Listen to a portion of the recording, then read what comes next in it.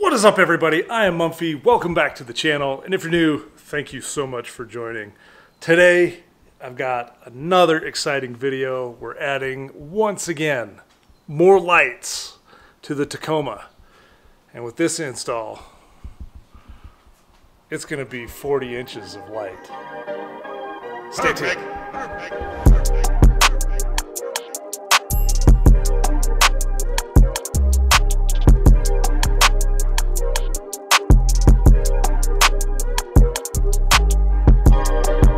So for this install, I've got the Prinsu roof rack up there. We're going to be adding a 40-inch HERETIC Studio light bar. Whew, I'm so excited for this one. I'm going to probably do this install just a little bit different than you've probably seen other people do. And what I'm going to end up doing is I'm going to uninstall the wind fairing, bring it to the table, install it there, and then replace it.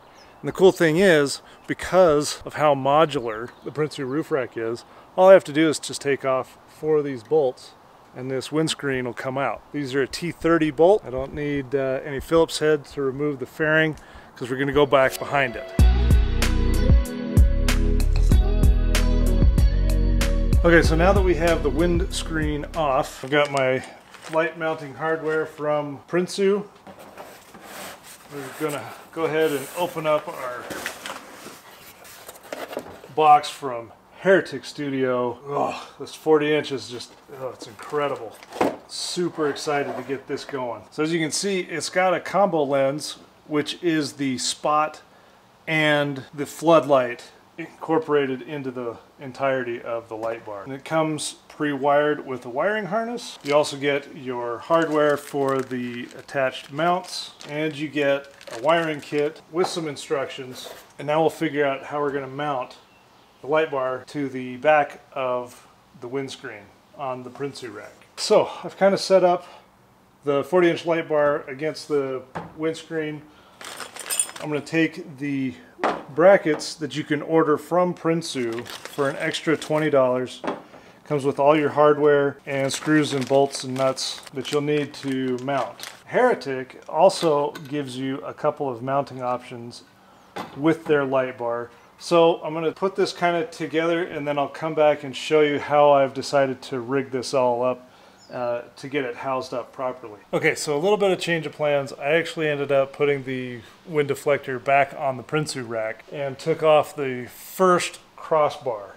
Now, here's what I ended up doing. So utilizing the CBI mounts, I ran 2 bolts in here to hold the housing on, and then connected the HERETIC mount to the Prinsu mount. So with the HERETIC mount, you also get one of these cross mounts. So I just removed that so that way I could attach the bolts like this onto the Prinsu mount. None of this is tied down, so I can adjust how I need to.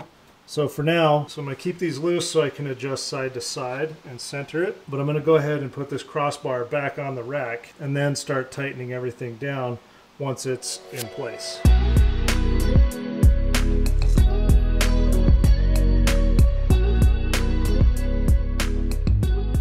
So I went ahead and made the adjustments to the rack and the mounts. I actually I used the second hole. I'll bring you in closer to kind of show you what I ended up doing, just so I could get the lights above the wind deflector. We're also below the rack height, so I can come over the top if I need be, if I have like a long case. So I'm going to go ahead and button everything up, and then I'm going to show you guys what I did.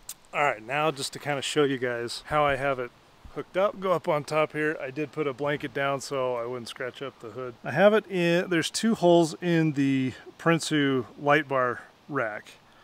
There's a lower one, which I had it in initially, and then a taller one. So I had it in the lower one. I wasn't sure if I was going to need that one, so I actually had to mount it into the second one. I put this piece of blue tape here on both sides. I ended up taking that one off already, but that kind of helps me center in where I need the bracket to go, so that way it's centered within the windscreen. So now I can just I can take this off, not have any marring, and now we're ready to do lighting and get this thing hooked up into the Switch Pro, test this thing out.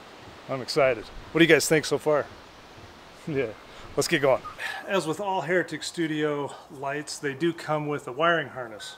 Now, the wiring harness that I have here comes with a relay, an inline fuse, but the connection that we need. If you are planning on running this with a aftermarket switch or the switch that actually comes in the kit, then you'll utilize the relay. But because, once again, I have the Switch Pro in the engine bay, we are not going to be using the majority of this. I'm going to find the end that has the connection for the 40-inch light bar from Heretic. Just going to snip this off, and then we're going to run it down through the window into the engine bay and hook it up to one of the Switch Pro connections that can handle up to 35 amps. Alright, just so I'm making sure that I'm cutting the right wire, I'm going to go ahead and cut it as long as we need. There we go. And the rest of this I don't need. So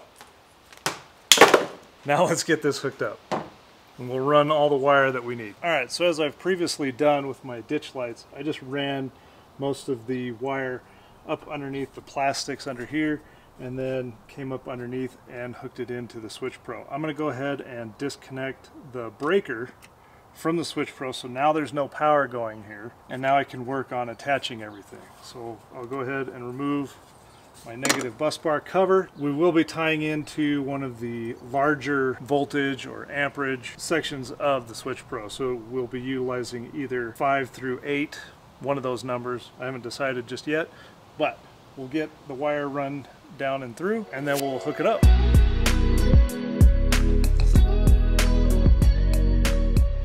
Okay, now that I've ran the wire, one of the important things to do is to kind of figure out where you want to secure the plug for the power. So what I'm going to do is I'm going to end up zip tying the plug end. I have to plug this wiring port up on the light bar, so I got to just figure out where I'm going to secure that. Okay, just to kind of show you how I've secured things, you can see if I come in here like this. Alright, so here's the connection that I made from our wiring harness that we got to the connection to the actual light. And what I ended up doing was I ended up just zip tying through a couple of the holes on the mount to secure the wire, so this just, you know, I may have a little bit of a rattle. I may put a little bit of cover over this so I don't hear that rattling if I'm driving around. I may just secure it just a little bit better, maybe run a couple of zip ties and tie it down like this so I don't hear the rattle. But I've got it kind of coming under Prinsu rack, running down the weather stripping up underneath plastics next to the ditch light, and then our main wires coming up underneath. Now we're ready to select one of the slots on the Switch Pro, put our heat shrink and our connection on, and then we're good to test. Alright, just to kind of show you what I've done, heat shrink the positive and ground wires, hooked it up to our number 5. I'm going to go ahead and turn the breaker back on so we have power running to the Switch Pro. You could have seen those lights on as I switched the breaker over, so now we have power running to this. I gotta say, I love the setup from Derek over at SD Off-Road MT. Went ahead and hooked those up. I've kind of cleaned up the wires. I've zip tied a couple of things. We are ready to test the light bar. Let's go do that.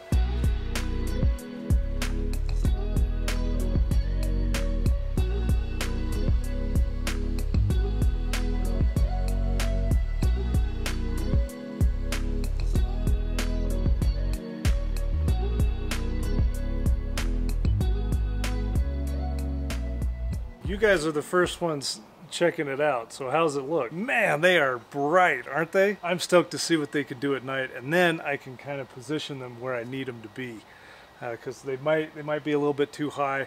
I definitely want to make sure that the spread is good and I'm getting light where I need it to be. So I'll definitely be adjusting these and then tightening them up. I'll bring you some night shots.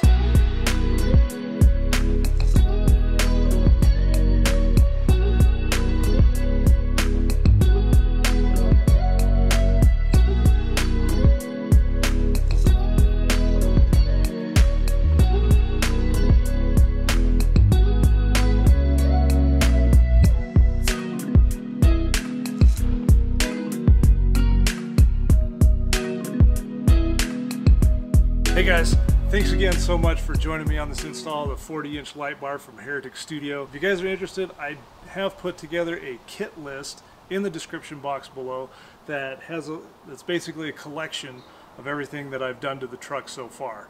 And I'm constantly adding and keeping that up to date. So If you guys are interested, check out that kit list in the description box below. Some of them are affiliate links, so if you guys order something from there, I get a little kickback. It's no extra cost to you guys, but the rest of the links are not, most of them are non-commission links. It's just a list of where I've gotten everything. So check that out. Hopefully it helps you guys out. In the meantime, thanks again for joining. Hit that subscribe button. If you have any questions, please leave them down in the comment section below. I try to do my best to answer those questions. I can't get to them all, but I do my best to try and answer them as soon as I can. Also, hit that like button. We'll catch you in the next video. Perfect. Peace. Perfect. Perfect.